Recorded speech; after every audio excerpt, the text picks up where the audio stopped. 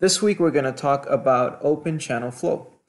Now in this video we're going to cover some of the properties of open channel flows. So for starters, what is an open channel flow? An open channel flow, also known as a free surface flow or a gravity flow, is a liquid flow that has an interface between its upper layer and a gas.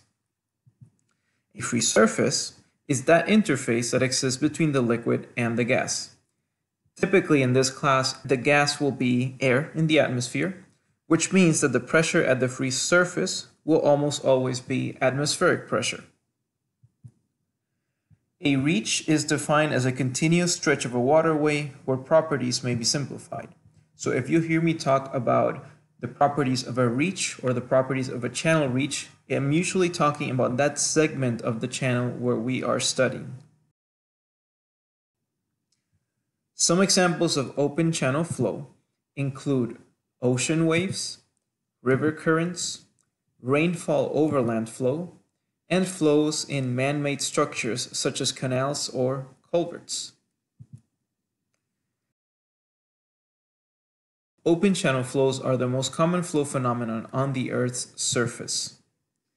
The elevation of the free surface, or specifically the depth of that flow, varies with velocity. Most natural open channel flows are three-dimensional.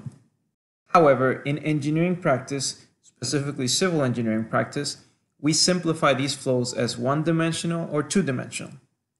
Some flows that we can simplify as one-dimensional include flows in rivers, channels, or culverts.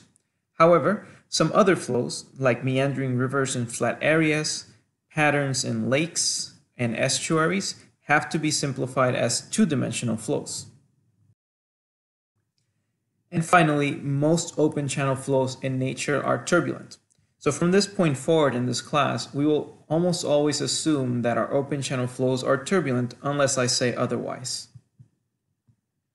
Now, when we are modeling open channel flows, if we choose to model them as one-dimensional, we will most likely assume that the velocity across an entire cross-section is equal to the average velocity at that cross-section.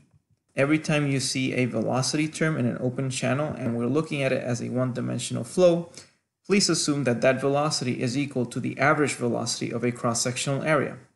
Now, that's all for now. In the next video, we're going to start looking at some more detailed features of open channel flows.